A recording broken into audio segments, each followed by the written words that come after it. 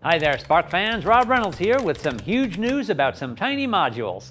A few weeks ago, we released the preliminary version of the SparkFun Artemis module for those of you who absolutely couldn't wait to get your hands on it. We were waiting for one final step, and that's happened.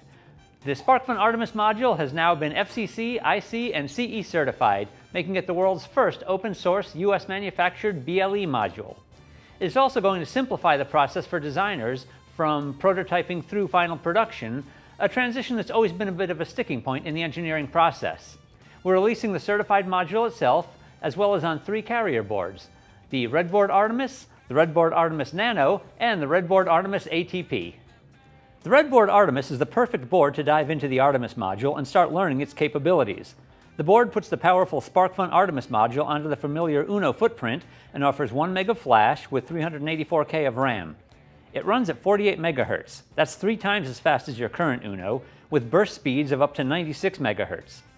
There's a USB-C connector for easy programming and a quick connector to make I2C work a breeze.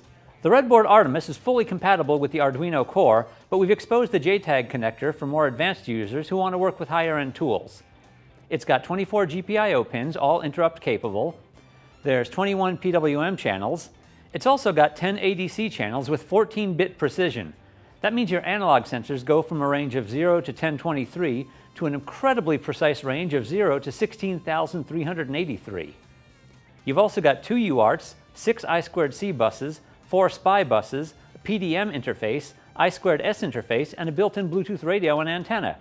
And we've added a digital MEMS microphone to allow you to start working with always-on voice commands using TensorFlow and machine learning. There's even a jumper to measure current consumption for low-power testing. The RedBoard Artemis Nano will be your board of choice if you need a smaller footprint, or perhaps you don't need as many output pins as the UNO footprint. This is our little party in the front, business in the back board, as it's got all of the buttons, LEDs, and connectors on the front, and its supporting hardware tucked away on the back. You'll still get the 1 meg of flash and 384K of RAM running at 48 MHz with the same 96 MHz burst speed. It too has a USB-C and quick connector, broken out JTAG connector, built-in Bluetooth radio and antenna, and a digital MEMS microphone for always-on voice commands with TensorFlow and machine learning.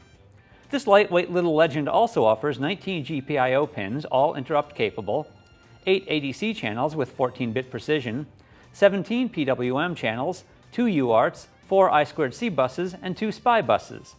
And being of the Arduino Nano heritage, it uses the new tiny CH340E USB to serial chip.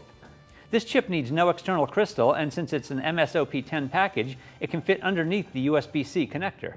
But what if you have monstrous plans and need access to every pin available on the Artemis module? Then you're going to want to do your prototyping on the RedBoard Artemis ATP. ATP? Yes, all the pins. Just like its siblings, you'll get the usual 1 meg of flash and 384K of RAM running at 48 MHz with the same 96 MHz burst speed. It too has a USB-C and a quick connector, broken out JTAG connector, built-in Bluetooth radio and antenna, and a digital MEMS microphone for the always-on voice commands with TensorFlow and machine learning. Now listen to these stats.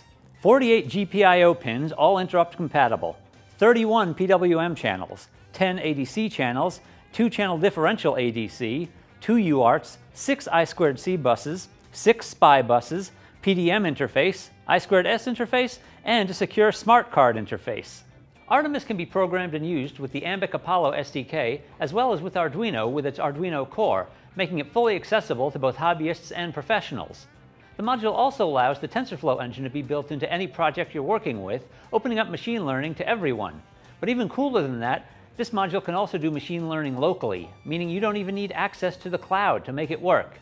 That way all your conversations stay between you and Artemis, and you don't have to share them with the world. And Bluetooth communication is a snap. With the module on its own, or on one of its carrier boards, the RedBoard Artemis, RedBoard Artemis Nano, or RedBoard Artemis ATP, you can now create everything from simple BLE projects through to mass-scale end products with the SparkFun Artemis. Keep an eye out over on SparkFun.com in the coming weeks as we start building this into more projects to test its limits, and let us know what you're doing with it too. And as always, happy hacking, friends.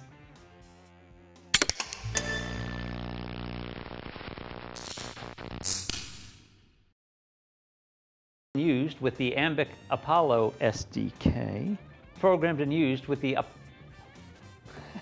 It can, honest. I knew it was something about TensorFlow. And, words, TensorFlow, the module. What am I talking about? I'm talking about the module. Okay, here we go. Apollo? No, Artemis.